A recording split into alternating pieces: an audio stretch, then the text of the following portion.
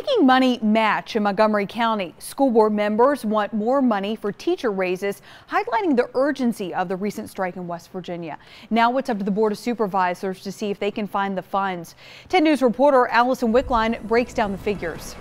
A discussion over school dollars in Montgomery County. This year we felt like we made a very reasonable request. $2.3 million is really, we call it bare bones, minimal needs, but it's really not even that. Montgomery County's proposed $189 million budget for the next fiscal year allocates $1.5 million in new revenue to the schools, but the district is requesting $2.3 million. School board members say that money would help with capital improvements like new buses and technology upgrades, but it would also help provide teacher salary increases. We just need to support our teachers.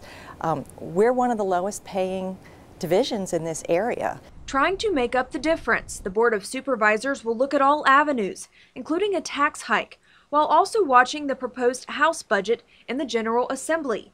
It would allocate an extra $300,000 for Montgomery County schools. Now we're going to see if we can make up that 8% either through additional state funding, perhaps a tax sale, and there may be other supervisors who are supportive of a tax increase. In Montgomery County, Allison Wickline, 10 News, working for you.